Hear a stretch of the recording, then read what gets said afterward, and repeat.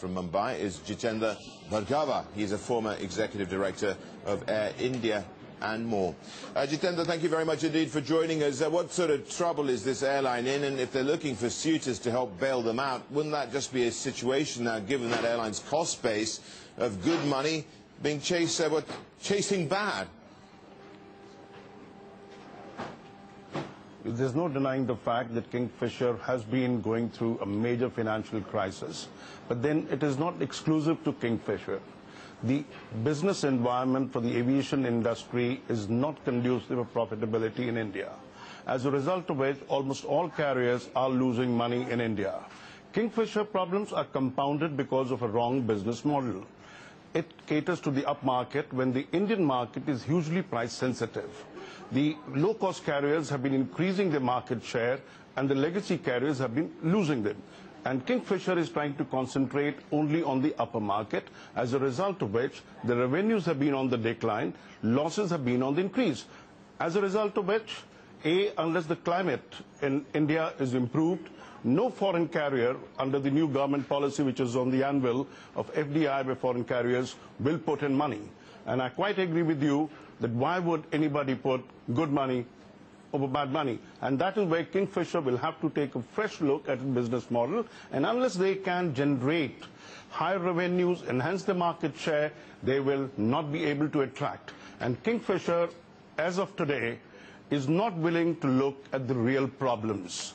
Vijay Mallya is going on record. He will not shut down the airline. He's not willing to look at his business model and said, okay, I'm going to be improving things. He's relying basically on some kind of a magical thing to take place that he can really survive. Kingfisher will have to take initiative where he can change his business model, get his finances right. You see, in India, if you look at it, Kingfisher is a very good brand. It's a very good product. It gives out passenger amenities that other carriers do not. But if you're spending 700-800 rupees more on extending passenger amenities and passengers are not inclined to pay for that quality of product, you're bound to be losing money. And that is where Vijay Mallya has to take a look and be realistic that this is what I must spend and this is what I will get. Because as you are aware of, globally, carriers, if they do 70-72% occupancy factor, they are assured a profit. In India, even with 80-82% occupancy factors, airlines are losing money. Yes. And this is primarily because the yield measured in terms of rupees earned per kilometer is the lowest. Jitender Bhargava, I might just get to your point. I mean, let's widen this out to what's going on as far as the Indian aviation space generally goes as well. Because on the one hand, we have the low-cost carriers, as you mentioned there. They are the ones who are managing to eke out returns. But isn't it just the case you've got too many airlines operating in India with this sort of unholy cloud of high fuel prices on top of it and vicious competition, which has got to drive many to the wall? Isn't it just the case that there has to be an airline failure, or maybe more than one, looking ahead? There's no denying the fact there are far too many carriers, because if you look at it, you have at least 30% of the seats going vacant if you take all airlines put together.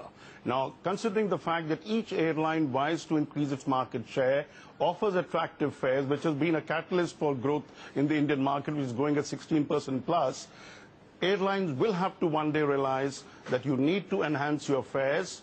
You can't be chasing market share at the cost of profitability. And this is where Indian carriers have gone wrong. And some of the new carriers which have come and which are adding capacity will only aggravate the problem further. And unfortunately, Kingfisher is not one of the airlines which is going to be adding aircraft, but Indigo, SpiceJet are slated to add aircraft. And that is where the problem will come in, and because they will continue to charge passengers much lower fares, and Kingfisher with its high cost, ATF, as you said, is a huge problem in India, being sold at 62,000 rupees per kiloliter, whereas in Thailand, Malaysia, Hong Kong, UAE, etc., it's sold at 42,000 per kiloliter. So with 50% extra that airlines are paying for the fuel, it's absolutely impossible in today's environment for any airline to make money. Okay, Jitender, just very quickly as well. I mean, so there's got to be consolidation, that's one thing, rather than an airline failure, sure. Now, where would you see consolidation taking place, and is there the will for that to happen? To very frankly put it across, it's impossible for any consolidation to take place at the moment. If you recall 5 years ago, Kingfisher took over Air Deccan, Jet Airways took over Sahara, Air India and Indian Airlines merged together. Now, there is no scope, as people have been saying, but Vijay Mallya has denied it, that one carrier will probably have to fold up in the near future if the situation has to improve.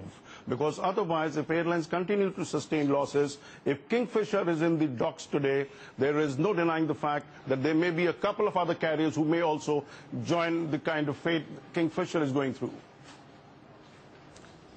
Right, very quickly, what about the, we talked about the taxes on those fuel prices as well. There may be some relief because some of these carriers may be allowed to ship in airline fuel from abroad now.